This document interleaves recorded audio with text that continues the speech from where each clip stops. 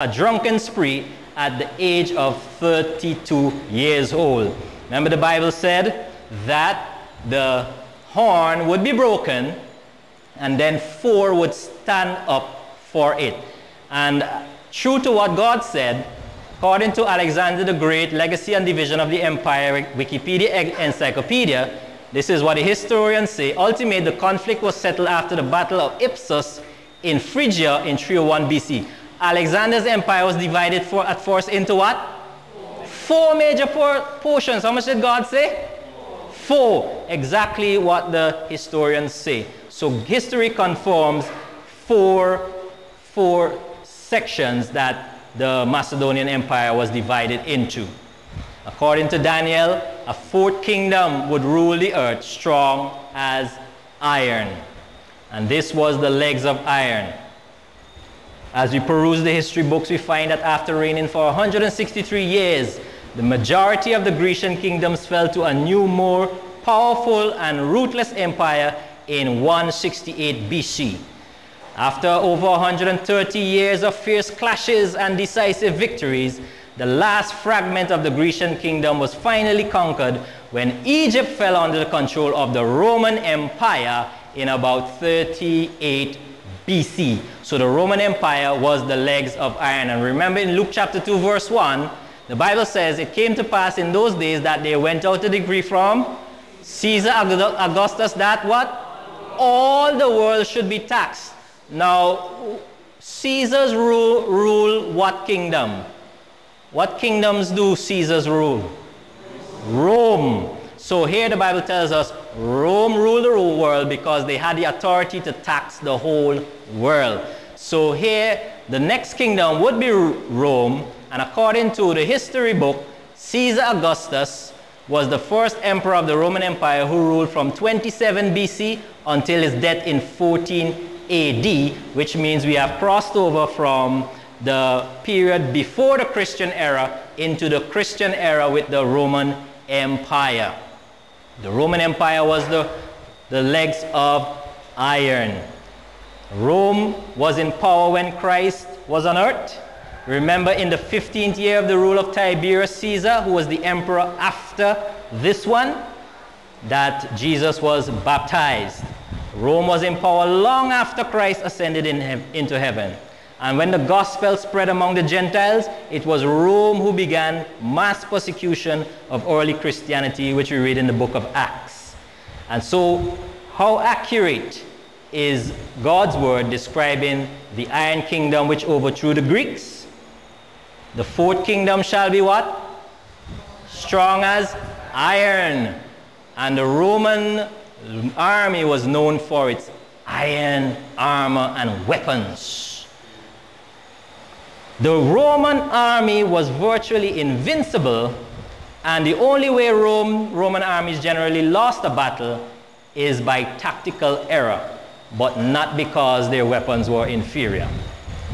Roman Empire's dominion lasted over 500 years, longer than any previous one, and the world feared the military might of Rome. And secondly, we are told that this kingdom would not be overthrown.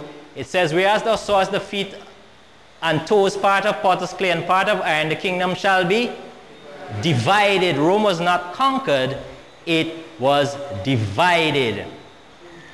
And so in the first year of the co-ruler King Belshazzar, 553 BC, Daniel had a vision that told him about Rome. Let's read Daniel chapter 7, verses 1 to 7. Daniel chapter 7, verse 1 to 7.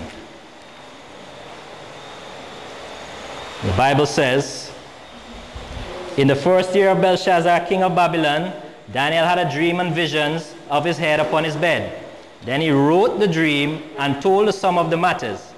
Daniel spake and said, I saw in my vision by night, and behold, the 4 winds of the heavens strove upon the great sea, and 4 great beasts came up from the sea, diverse one from another. The first was like a lion, and had eagle's wings. I beheld till the wings thereof were plucked. Verse 5.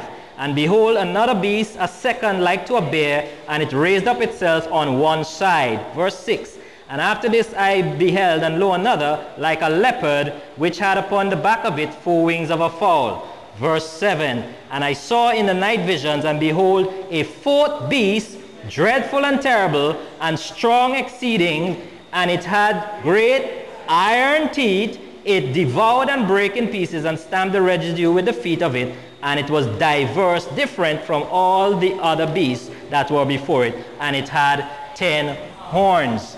So in the vision, the angel explained to Daniel that the 4th beast shall be the 4th kingdom upon the earth.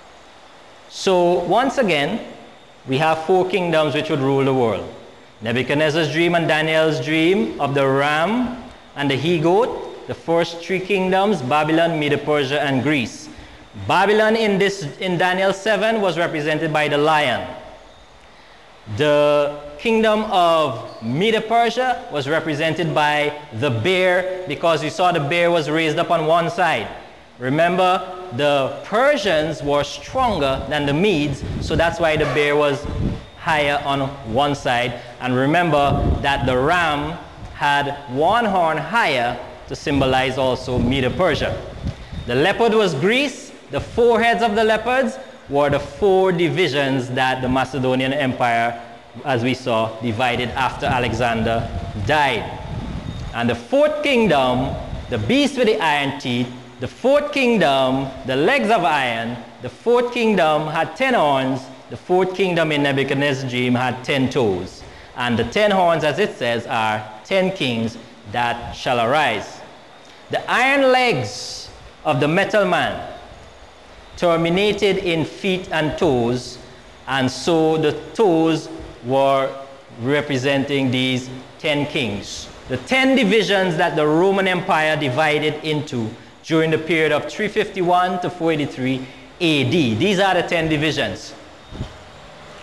In Western Europe, the kingdom of Rome divided into the Ostrogoths, the Heruli, the Vandals, then the Visigoths, which we now call Spain, the Franks, which we now call France, the Suevi, which we now call Portugal, the Alemanni, which we now call Germany, the Anglo-Saxons, which we now call England, the Lombards, which we could now call Italy, and the Burgundians, which we call Switzerland. The Ostrogoths, Heruli, and Vandals were all defeated and exterminated by the year 538 AD. Now let us consider a few points before we proceed. According to the World Book Multimedia Encyclopedia, during the 300s BC, the Romans came into increasing contact with Greek ideas.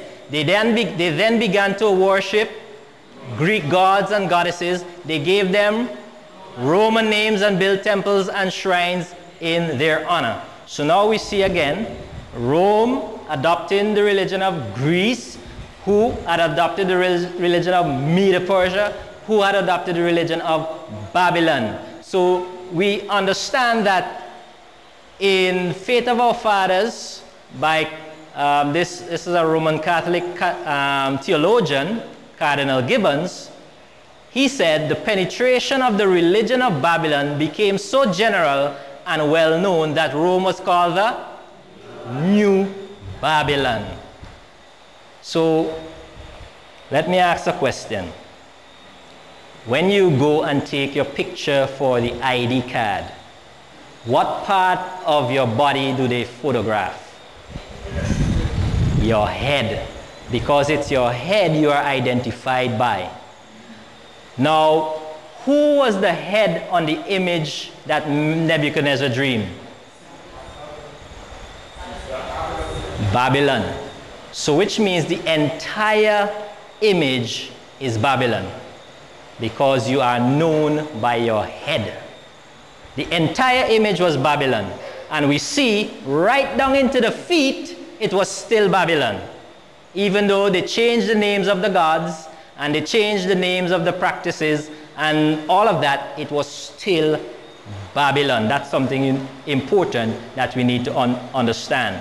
Though the kings and the rulers and the empires changed, the statue's head was still Babylon. When the empire changed from